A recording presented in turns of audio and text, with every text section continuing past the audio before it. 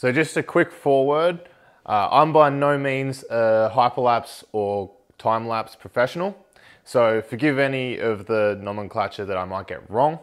And at the end of this video, I'm also going to be giving away a grow light, so I'll let you know how you can be in the running for that grow light. Let's get to it.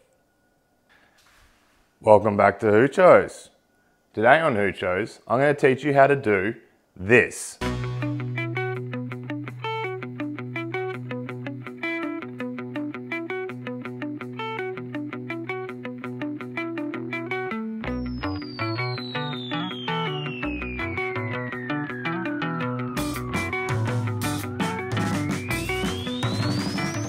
So in this video, I'm going to show you how to create a plant time-lapse for as little as $20 US using the Wisecam V2, which is a webcam, and its time-lapse function.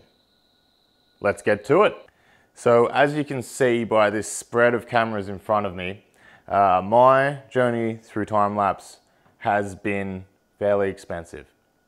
And I'm going to share with you my mistakes so that you don't have to make them. So let me just walk you through my attempts at time-lapse so far. My first attempt at time-lapse was the combination of the stealth wardrobe and the compact flood and drain hydroponic system, where I grew broad beans and pickling cucumbers in the stealth wardrobe compact flood and drain grow system. To film this grow, my friend actually lent me his GoPro Hero 7 to use the time-lapse mode within the GoPro itself.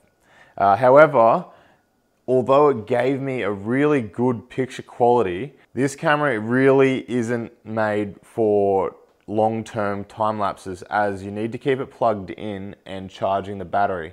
And it's powered through the battery, not through the charge point. So the battery tends to overheat, and had I used this long-term for multiple time lapses, I fear that I would have fried the battery in this camera, and I really didn't want to do that as it's my friend's camera.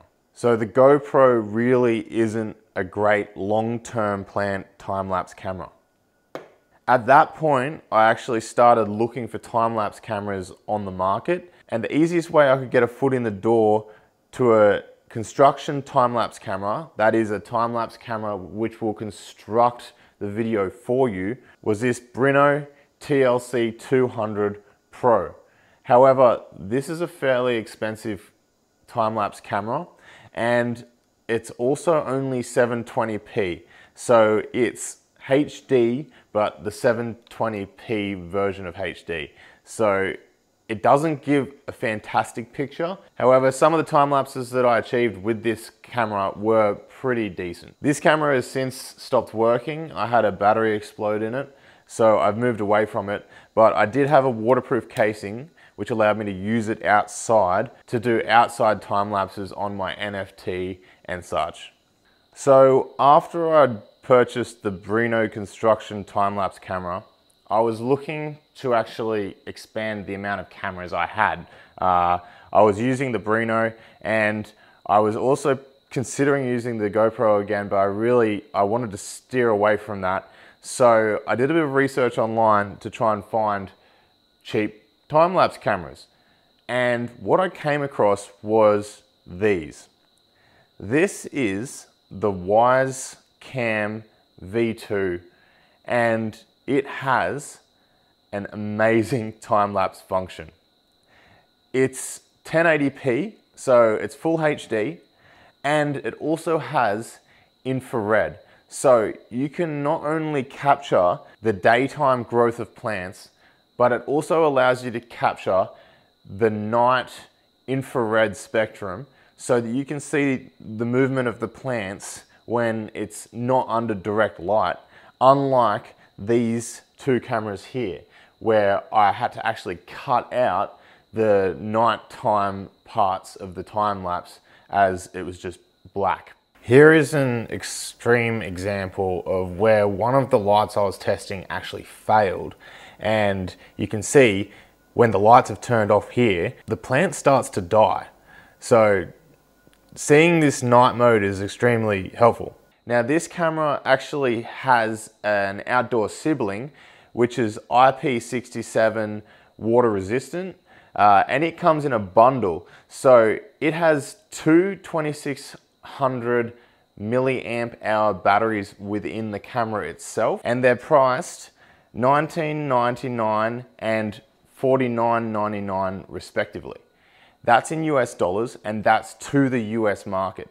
Now, for Australian viewers, I wasn't able to get my hands on the Wisecam V2 for less than $65, and this was a pre-release from Kickstarter, so I actually paid $120 for this camera set, and you can now get it cheaper, I believe, but you will pay a premium because we live in Australia and it's so good to live here, obviously. So I'm just in editing at the moment, but I just wanted to add one more thing. The Wisecam Outdoor doesn't have as good of a close range lens or sensor. So if you are doing close-ups, and I've found that this isn't really suitable even in a grow room environment, it's made for outdoors, larger distances. So if you're doing an indoor grow room time lapse, you're best to stick to the Wisecam V2. I've just found that it's much more capable with shorter distances, and it suits the indoor growing purpose much better than this outdoor version. So with both of these cameras, you will need an SD card. So just a cheap 16 gigabyte SD card will do. The file sizes aren't enormous unless you're setting your time lapses for a short frame interval, but I'll get to that when we set up the camera. All right, so I'm going to show you how to set up this device from the start so that you can achieve your time lapse. Now, plug it in, make sure you've got your micro SD in. So we're going to go into our Wise app. So there's all my cameras set up, filming grows, and we're going to add a camera, add device, camera, Wisecam. Then make sure it's plugged in. It is. It's got a yellow flashing light. Press the setup. Ready to connect. Ready to connect. Sign into your Wi-Fi. Scan your QR code and wait.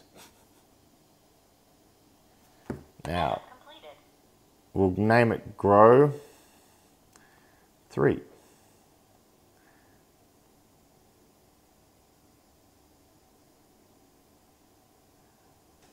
All right, it's ready to go.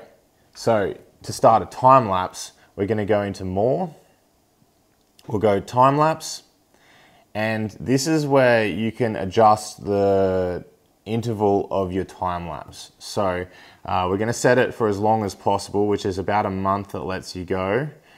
There we go. And we're also going to set the interval. So the interval will be in minutes, and this is where you collect information essentially. The more interval spacing you have, the more information you're gathering. Essentially, there's 3 settings that I like to have. Now, the first one is 10 minutes. That gives you a fairly rapid time lapse of the plants, and it allows you to see really long-term behaviors of the plants. But for fast-moving plants like your pickling cucumbers, where they have their tendrils that flap around a ton, you really want to get it down to about 5 minutes or even 3 minutes. So it depends on the plant that you're time-lapsing, how fast it grows. If you're filming radish or other fast-growing plants, you're going to want to pull this right back down to about 3 minutes. And if you're filming long-term time lapses of, say, fruiting trees, you want to pull that right back to 10 minutes. Now, you can play with that yourself. These are just the 3 increments that I found work for me. I generally have it on 5 minutes now. I did have it on 10, but you can slow down the footage in post-production when you're editing your video. So let's set this time lapse. We'll set it at 5. Okay, set, and it's time lapsing. Now, there's a few settings that I'd turn off here.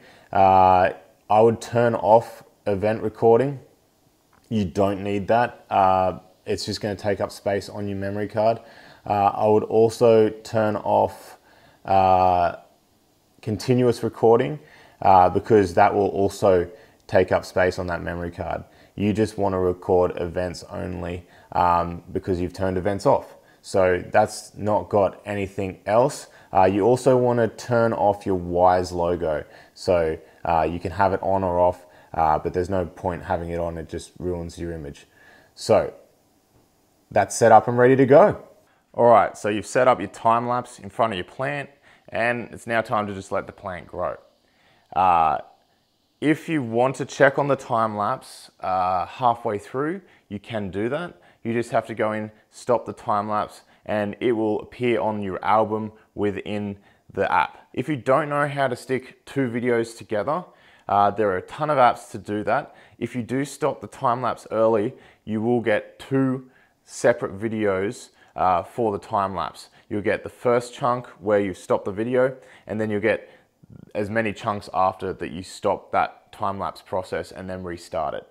You can just stick those together with editing software. Now, I use LumaFusion as my editing software that I edit all my videos with. There's also something called KineMaster, and there's a ton of free editing softwares out there as well that are all able to be used on your phone. When you download those time lapses, they will download to the device that you set up the Wise Cam with. So they will download to your phone or your iPad or whatever you've used to set up that device. You can then edit them on that device. All right, so that's the basics behind how I time lapse plants on this channel. Now it's time to show you how I get some of that parallax moving effect when I time lapse some of my plants. This is the Edelchrome Slider V5 Long. On it, I've got the V5 motorized slide attachment and the Edelchrome Head 1 unit. Sliders are used to incrementally step the movement of the camera with the time lapse. So as each frame of the time lapse is taken, this motor incrementally moves the slider 1 step in a pre-programmed track that I've set so that it moves the camera in such a way that I move around a subject or plant. This allows me to get really nice parallax whilst also turning movements by pre-programming the slide motor and the head 1 to move in unison around a plant subject. I do this through the Edelchrome app, and I'm not going to teach you how to do that movement today. However, if you're interested in me teaching you how to use these slide modules to incrementally time lapse plant grows, let me know in the comments below. I'll be more than happy to do a video on that. So if you are looking to jump from time lapse to hyperlapse, moving time lapse, this is the Slider 1. It is probably my favorite slider. It's compact enough to move within a grow room, and it's also extremely reliable. I've been really impressed with this unit. Dealing with the company Edelchrome, on the other hand, is a bit of a hassle. All of their prices do not include tax. So if you're shipping them from the United States to another country, they will not include the international import tax on these items. So you're gonna end up with a bigger bill even than when you purchase these items. And these items aren't cheap. I've spent a lot of money on these sliders and they're worth it, but I have an audience for my time lapses, whereas if you were just doing it for a hobby, I'm not sure that you get your money's worth out of these devices. The next step for me is a DSLR rig where I'm taking really high quality hyperlapses, and I'm moving towards that. These Wyze webcams have been fantastic, and they've enabled me to jump into this space relatively cheaply and have many grows happening at once, so I can pump out the most content that I possibly can for you guys. Moving to the better quality is the next logical step. However, it is limiting in the sense that I won't be able to have as many grows going with, 6 of these cameras because they're fairly expensive cameras. But for the grows that I'm really excited about, or I just want to present a really nice picture to you guys, I'm going to start using the DSLR with the time-lapse rig. And these Edelkrone devices actually have a built-in time-lapse shutter timer. So I don't need to spend money on an actual time-lapse shutter timer for these cameras. So another use that I've found for the Head 1 is as a turntable for any subject that you're time-lapsing. So for example, here is the Terra planter on the turntable, and it's just turning, and as you turn it incrementally, you can time-lapse that turn. Likewise, I've had hydroponic systems on top of the Head 1, turning the hydroponic system as the time-lapse camera remains still on a tripod, so I can get that turning hyperlapse of the plant system. And I'm going to continue to experiment with different ways of using all of these devices to make new and exciting hyperlapse scenarios. So that brings me to the Grow Light giveaway. So I will now encourage you to go out and make your own hyperlapses, time lapses of the plants and systems that you've made at home, and then post them to the Hoochos Reddit page and the Hoochos Facebook group. They're both linked in the description of the video, and I'll do a video showcasing all of those time-lapse and hyperlapse grows, and I'll announce my favorite and I'll send them a grow light. Thanks for watching. Happy hydroponicking. Like and subscribe and all the rest, and I'll see you next time on Hoochos.